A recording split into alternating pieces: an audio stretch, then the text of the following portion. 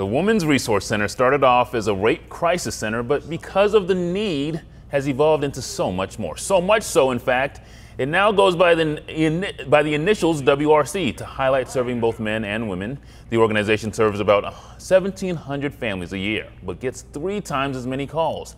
And the goal every time to get people back on their feet. Hey, buddy. What's your name? Meet Elias. Can I get a 5? He's only 1 year old, and his mom Zaria admits it's been hard finding reasons to celebrate. Chose the wrong person, wrong path.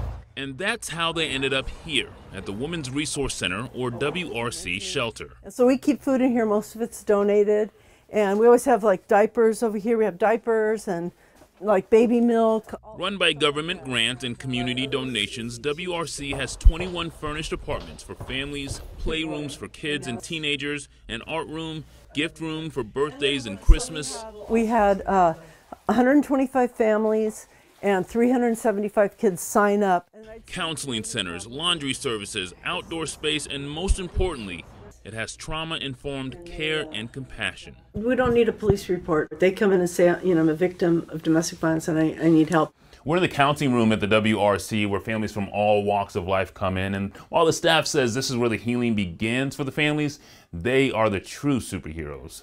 They really are, because once they leave, come to the shelter, and then if they come to transitional housing, it's they've been through a lot by the time they get here, and it's a scary thing to leave, and it's a scary thing to start a new life, start something new. And while Zaria showed a lot of bravery to move in 6 months ago, It takes a lot for me to speak up. she showed just as much bravery moving out. That's right, out. On the day that we met her, she was transitioning out of the shelter, 18 months before the 2-year maximum allowed stay. So how do you feel?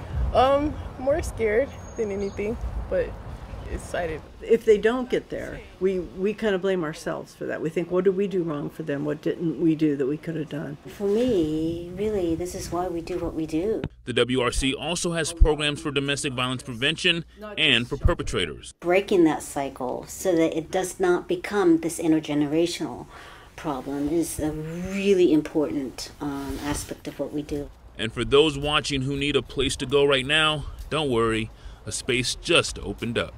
Definitely do it. It's worth it.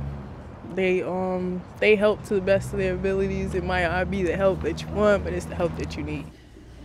And because of their long-standing and consistent work to get people back on their feet, ABC 10 News and Lead San Diego chose WRC as our 10 News Leadership Award winner for the month of January.